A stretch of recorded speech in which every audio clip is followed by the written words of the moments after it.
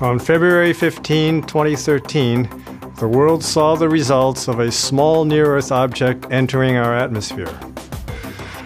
The high-altitude explosion of 500 kilotons TNT energy, triggered by the impact of that 17-meter object, injured more than 1,500 people and caused extensive damage to Chelyabinsk, Russia. The necessary first step to defend the planet from the asteroid impact hazard is to discover those large near-Earth objects that may pose a significant danger. The US and the European Union both have search programs, but what can we do if an asteroid is discovered that is about to hit the Earth? One mitigation approach is to deflect the asteroid, hitting it with a spacecraft and pushing it off its collision course. But this method has never been demonstrated. The Asteroid Impact and Deflection Assessment, or AIDA, is a joint venture of NASA and the European Space Agency to monitor, strike, and ultimately alter the orbit of Didymos, a binary asteroid. AIDA consists of two independently launched spacecraft, an observatory and a kinetic impactor. The US component, DART, is the kinetic impactor that will hit the asteroid in order to deflect it. ESA would build and launch AIM, the observatory, which will survey the targeted binary asteroid before and after the collision, measuring the deflection precisely and determining key physical properties of the asteroid. Designed, built, and operated by the Johns Hopkins Applied Physics Lab, DART will be the first demonstration of kinetic impactor technology for asteroid mitigation.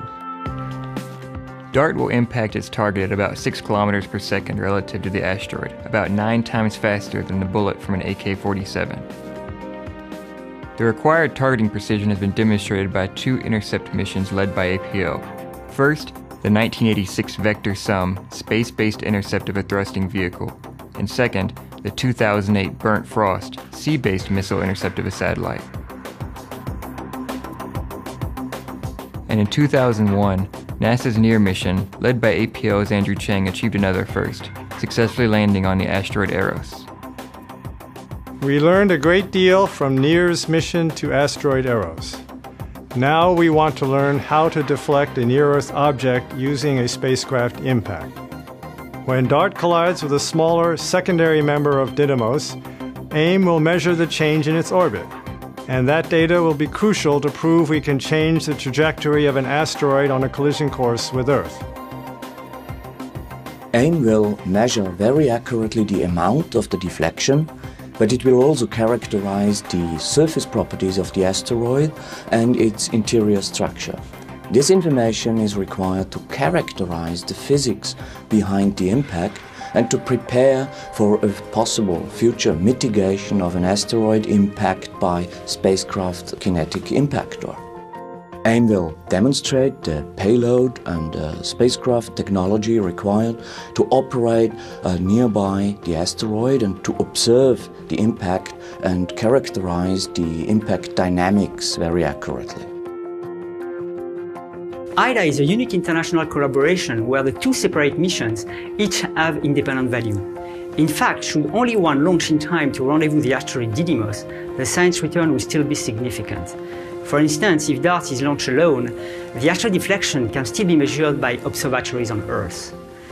By operating together, AIM and DART will provide data that will answer a great deal of questions about everything from orbital and impact modeling to theories about asteroid composition and material. The mission's 2 sections each will draw upon the respective strengths of the team designing and flying them, and will provide invaluable data regarding asteroid deflection technology as a viable means of planetary defense. AIDA will leverage the respective strengths of the European and US space agencies and space communities.